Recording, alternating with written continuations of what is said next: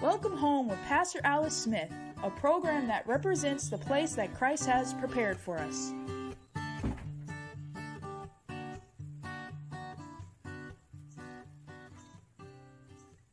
Good morning.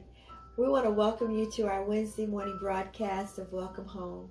God bless you. Thank you so much for joining us today. What a wonderful day it is. What a wonderful privilege to be in the house of the Lord today. Amen. And to hear his voice. So let's start out in prayer. Father God, we just bless you. We praise you. We thank you, Lord God, for the people who are watching this broadcast today.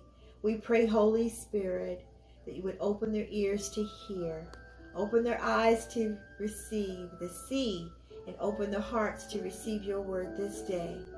In the name of Jesus we pray. Amen. Amen. Praise God. Praise God. Praise God. Aren't you glad? You know, there's a scripture that says, I was glad when they said unto me, let us go into the house of the Lord. Our feet shall stand within his gates. So see, you're entering into the house of the Lord today through this broadcast. The Holy Spirit is here. Father God is here. Jesus is here for you to meet your need today. We've received so many testimonies. People have called in for prayer.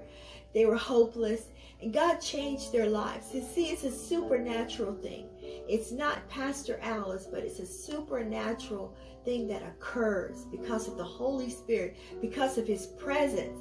And that's what we want to talk about today. Amen. Always pray about what the Lord wants me to give to you.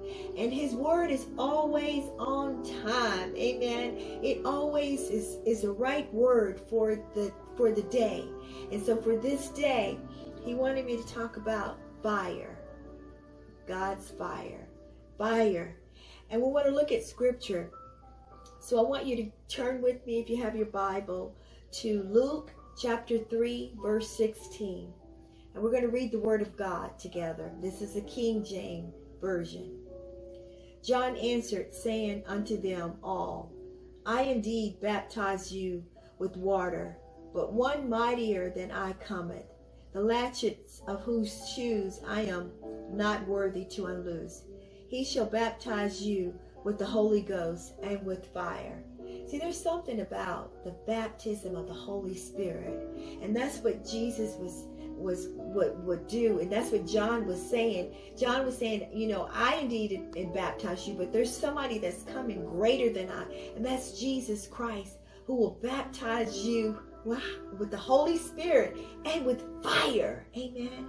And with fire. So we hear about, you know, the disciples and how Jesus made them a promise. He said, I want you to wait in the upper room. And the disciples were there waiting for the promise to come, the baptism of the Holy Spirit. And see, we're talking about the fire today because, see, we need the baptism of the Holy Spirit. We need the baptism of the Holy Spirit with fire. And see, that's what God is bringing to you today, because you need the baptism of the Holy Spirit with fire. You're probably saying, well, Pastor Alice, what is that?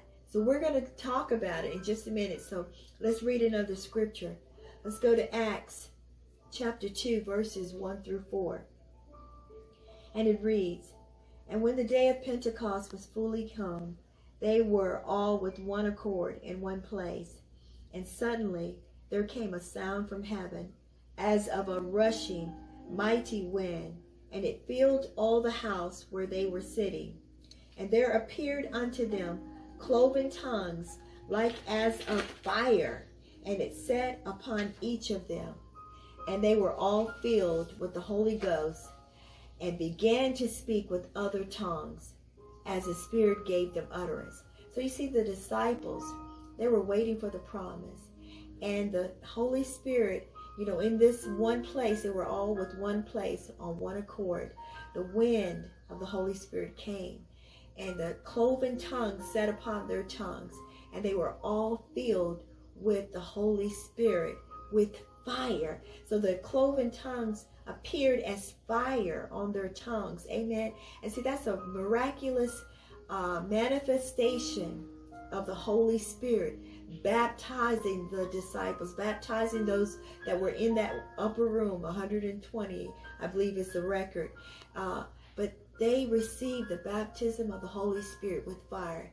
So we need the baptism of the Holy Spirit, and we need the fire of God to come upon us, to burn away the residue, to burn away the things that are not right in our life, and to set us on fire, the course that God has for us. Because see, those things in life, they can slow you down. They can cause you to be going at a very slow pace because you don't have the fire. But see, God, the Holy Spirit, Lord Jesus wants to give you the baptism of the Holy Spirit today with fire. So I know you're hungering and thirsting for this right now. And I've got another scripture here. And we're going to go to Mark chapter 3, verse 11.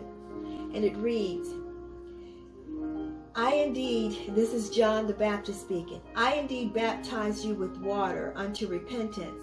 But he that cometh after me is mightier than I, whose shoes I am not worthy to bear. He shall baptize you with the Holy Ghost and with fire. But see, only God, only Jesus, only the Holy Spirit can baptize us with the Holy Spirit and with fire. Amen. Some of you need a filling today. Some of you need to be filled with the Holy Spirit and with fire today. And God's going to do that for you today. He's given me this word for you today. So I know you're hungry and thirsting for it. And when I pray, God's going to fill you, and you're going to have the fire with that. Amen. Praise God. Praise God. So we're talking about the fire today. And I want to talk about one thing too. In Hebrews chapter 12, verse 28, verse 29, it says, for our God is a consuming fire. Do you know that God shows himself through fire a lot in the scriptures, and also as a flaming torch, a smoking furnace, a smoking pot, smoke on the mountain. Says, see, when fire is in a place, you will see the smoke come out. And so we're going to read in Genesis chapter 15. It talks about God being that smoking furnace and a flaming torch. How powerful our Lord and Savior is. He is so powerful. And see, this is I'm going to paraphrase it for you, but this was an opportunity that Abraham had to see God in a whole new light. And see, this is when God had given Abraham the promise that he was going to make him father of all nations. And he was telling him to tell the stars, as if you can count the stars, that's how many people that God was bringing into Abraham, the nations. He's going to be a father of many nations. And so God told Abraham to prepare sacrifices. So he prepared the sacrifice and he laid it on the altar.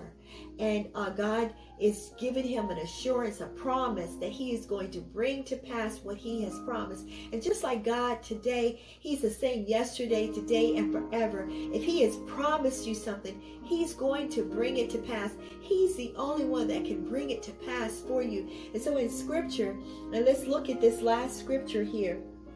This is in Genesis chapter 15, verse 7.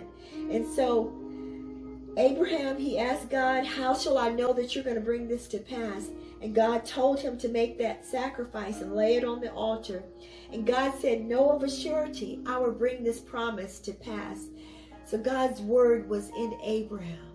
His word was there. His voice was there. He heard God speak to him.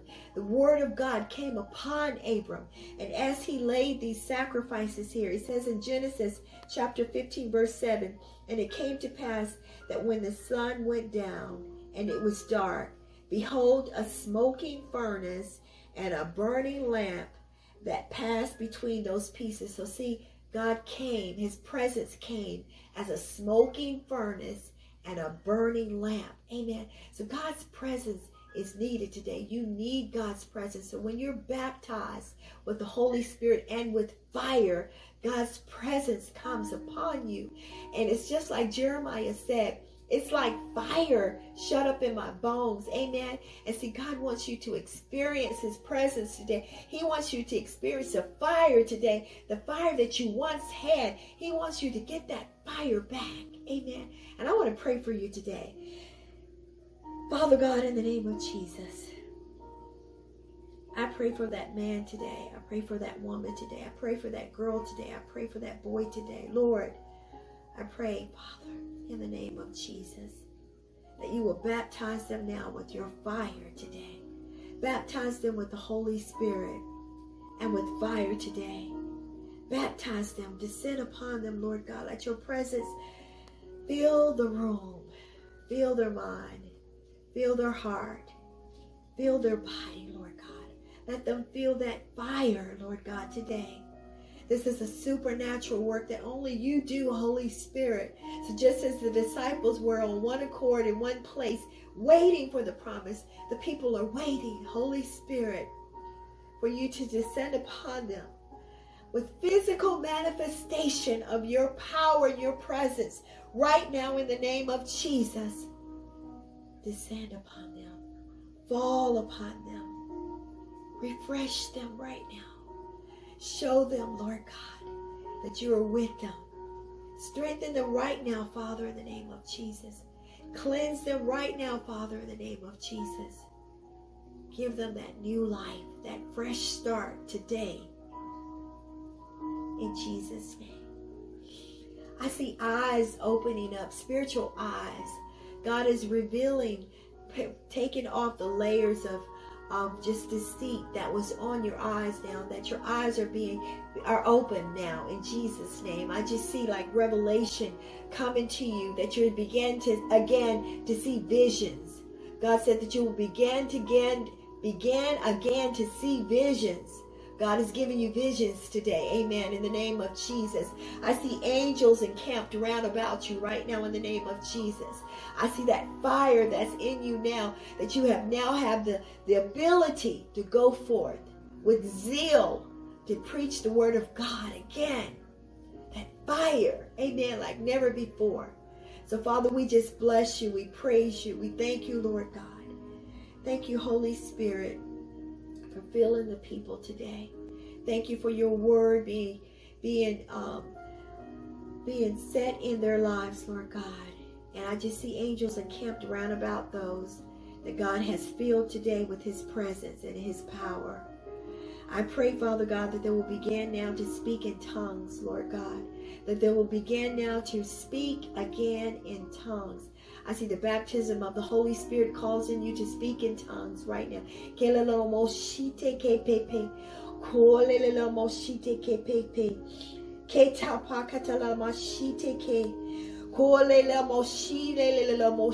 God is stirring up that gift. He's stirring up that gift that's in you right now. He's opening ears right now in the name of Jesus. That baptism of fire is upon you right now. And it's like fire that's shut up in your bones. You'll begin to preach again the word of God with power, with his power. In Jesus' name. Praise God. Praise God. Praise God. Hallelujah. Give him glory. Just lift your hands and begin to praise him. Lift your hands and begin to worship him. Lift your hands and begin to cry out and thank him for what he's done today. Thank you, Lord Jesus. Thank you for blessing the people. Thank you for your power going out through the airways. Thank you, Lord, for what you've done today in their lives. In Jesus' name. Amen. Amen. I pray that you have received that prayer today.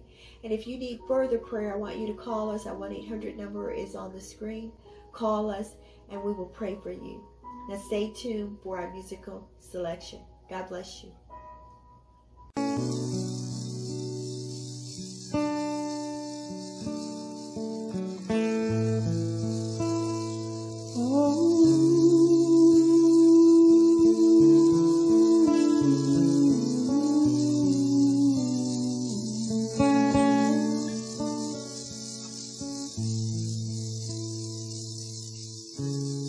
Oh, we thank you for your blood.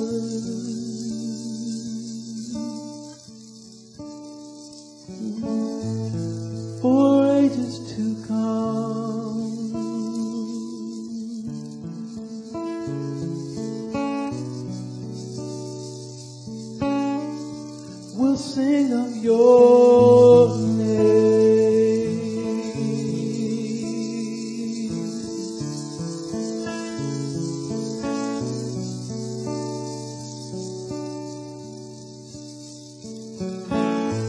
For all you've done,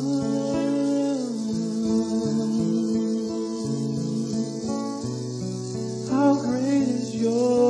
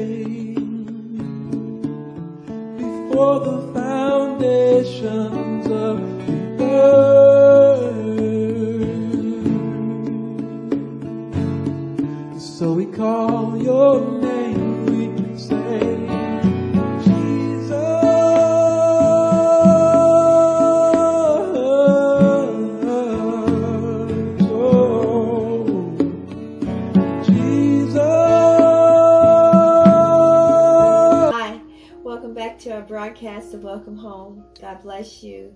God is so good. He has filled many of you with the baptism of the Holy Spirit and with the evidence of speaking in tongues. And now you have fire. And now He wants you to go forth and do the miracles that He did, that Jesus did when He was on this earth. So we're going to talk about 10 lepers who were cleansed. Amen. The 10 lepers. And so we're going to look at scripture. We're going to go to Luke chapter 17, and we're going to begin reading 11 through 19. So follow with me. Get your Bibles out. Get your paper and pen, and begin to read the Word of God with me as we go through Scripture today. And it came to pass, as he went to Jerusalem, that he passed through the midst of Samaria and Galilee. And as he entered into a certain village, there met him 10 men that were lepers, which stood afar off.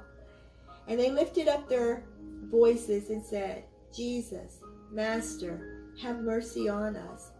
And when he saw them, he said unto them, Go show yourselves unto the priest.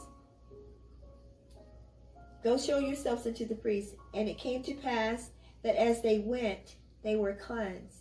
And one of them, when he saw that he was healed, turned back, and with a loud voice glorified God, and fell down on his face at his feet, giving thanks. And he was a Samaritan. And Jesus answering said, Were there not 10 cleansed? But where are the 9?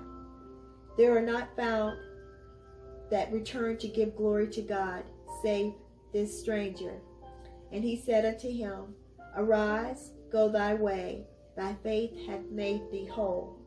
So here we have scripture about a miracle that Jesus did. And Jesus did so many miracles. And we as his disciples, we're to do miracles in Jesus' name. God has given us the power. In Luke chapter 10, verse 19, Jesus says, Behold, I give unto you power. So he's given us power to tread over serpents and over scorpions and over all the power of the enemy, and nothing shall by any means hurt us. But he also has given us the power to lay hands on the sick and they shall recover. He's given us the power to raise the dead. And he said that these miracles, signs, and wonders will follow those that believe. So if you believe today that God has given you the power to do these miraculous miracles, that God wants you to go forth. He wants you to go out. So here we have a situation of, these are 10 men, and it says that as Jesus entered this village, he was met by 10 men, and they were lepers, so they stood off because they knew that, lepers, they have leprosy, they have a disease, and so they stood far off because they had been excommunicated from the community because they can't live with other people because of the disease that they had. So they stood afar off. But see, Jesus entered into their situation. See, Jesus can enter into your situation. Whatever it is that you're going through, whatever it is that you're facing, Jesus is not afraid of your sickness. He's not afraid of the disease. He's not afraid of things that the world says you should be afraid of. Because see, Jesus is all powerful. He's almighty. He is our healer, great physician. And so it says here that, and they lifted up their voices and said, Jesus, Master, have mercy on us. So maybe that's you today. Maybe you're lifting up your voice saying, Jesus, have mercy on me because of this sickness, because of this disease, because of this condition that I'm in. Jesus, have mercy on me. The Lord hears our prayers. He's such a wonderful Lord and Savior. He loves us so much. He hears and he answers our prayers. That's so wonderful. It's so wonderful. We indeed are not worthy of it, but he hears and answers our prayers. He's faithful. And so it reads here that, and when he saw them, so see, Jesus saw their condition. He saw what condition they were in. He said to them, Go show yourselves unto the priests. Because see, that was the thing back in the Bible days, that when they were healed of a disease or a situation, they were to go show themselves unto the priest so that the priest could pray for them, and then they could be free to go back into their families, go back and be amongst their families. So that was the reason why Jesus said, Go show yourselves unto the priest, because that was one of the commandments that God gave back in the Old Testament. And it says, and it came to pass that as they went, they were cleansed. So sometimes God will give you that commandment to just go, because he's already done the work. He's already filled you. He's already healed you. So he wants you to just go. And that's what he instructed these men to do. Just go, right? Just go and show yourselves unto the priest. And it says, as they went, that means they took action. God wants you to take action. As you go forth, God will do the work for you. See, we rest in knowing that power doesn't belong to us. It belongs to God. But God gives us power over demonic forces, over sickness and disease. He's given us dominion over things, and he wants us to go forth. And it says here, as they went, they were cleansed. And one of them, when he saw that he was healed, turned back and with a loud voice glorified God. So only 1 out of 10. That's 1% turned back. That one person turned back and he began to glorify God, giving him thanks. Are you that one today that will give God thanks for what he's doing in your life? Are you that one today that will glorify him? And it says here, he turned back and with a loud voice glorified God, and he fell down on his face at Jesus' feet, giving him thanks. And he was a Samaritan. And Jesus answered and said, he said, wasn't there 10 that were cleansed? Where are the other 9? Where are the other people? Where are the other people that's going to praise and give thanks to God? Where are they? Jesus is asking, where are they? But see, you can be that one that will glorify God, that will worship the Lord Jesus in truth. Amen. And he says here, there are not found that return to give glory to God, save this stranger. That was a Samaritan. And he said unto him, arise, go thy way, thy faith hath made thee whole. God wants your faith to be made whole today. Understanding that when God sends us forth to somewhere, he's already made the provision that it's going to happen. So if God is sending you to pray for someone who's sick today, go forth in his power. Go forth in the fire that he's given you. Go forth in the baptism of the Holy Spirit and do those miracles and signs and wonders. Jesus says, greater work shall we do, because Jesus has gone to heaven. So he wants us to do that greater work. So step out and do the greater work. Go and then glorify God when you see that person healed, when you see that person delivered, when you see that person no longer in bondage. God did it. Glorify God. Give him glory for using you today. Amen. And I want to pray for you. Maybe you're sick today. Maybe you're this person, that leper that's crying out with a disease today. If you have a sickness or a disease today, I want you to lay your hands on that part of the body right now. So Father God, in the name of Jesus, I take authority over sickness and disease. I command migraine headaches to go in the mighty name of Jesus.